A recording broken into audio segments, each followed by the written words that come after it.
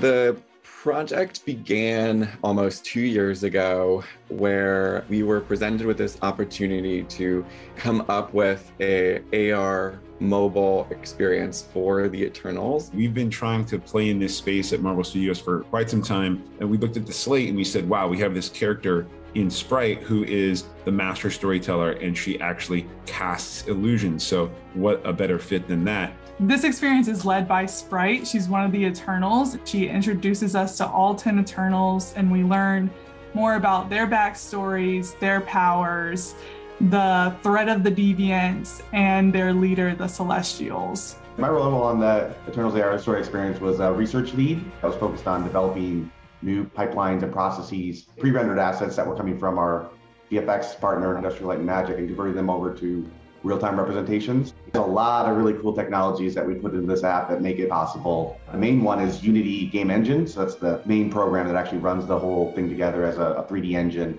that's driving the entire experience. But also it's built upon Apple's ARKit framework, which is their augmented reality technology that basically allows you to place content in your real world. This is about bringing Sprite, the character, Leah McHugh, the actress, into your space in a really, really, really authentic way. And that was one of the big goalposts for us, was how can we push the bounds of storytelling? How can we push the bounds of what's possible on a mobile device?